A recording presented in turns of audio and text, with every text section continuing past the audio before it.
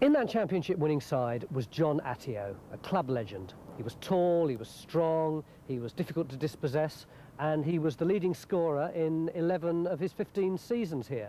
He turned his back on crappy little clubs like Liverpool and Chelsea and spent his entire career at Ashton Gate.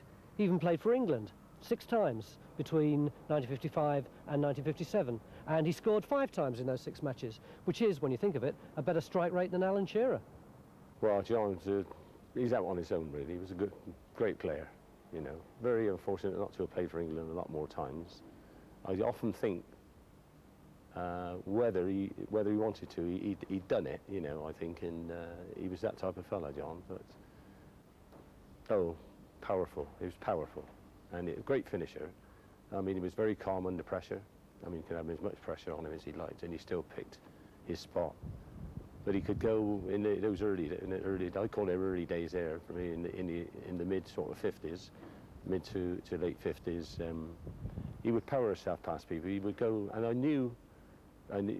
we knew which way he was going to go, and he always went the same way. You know, he would take the ball to the left and take it then with the outside, and you couldn't do anything about it because he was so powerful and strong, and that's what got him through, you know. But he was skillful as well. I mean, wasn't taking that away from him, but I always remember him for a powerhouse in a way, you know, and he was as good in the air as he was on the floor as well.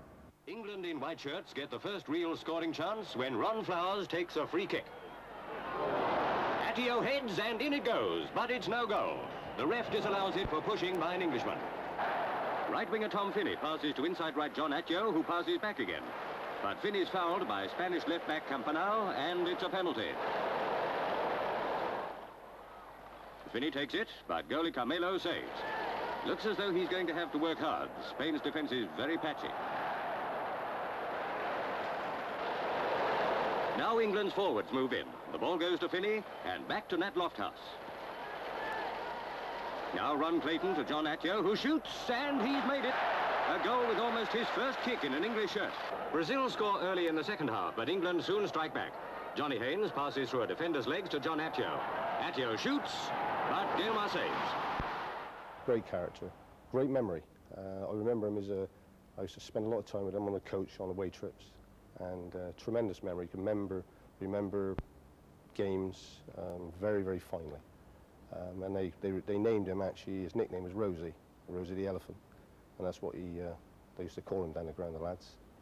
But great player, never 6'2", 13 stone. Very rarely smashed the ball in. Very delicate touch. Great player.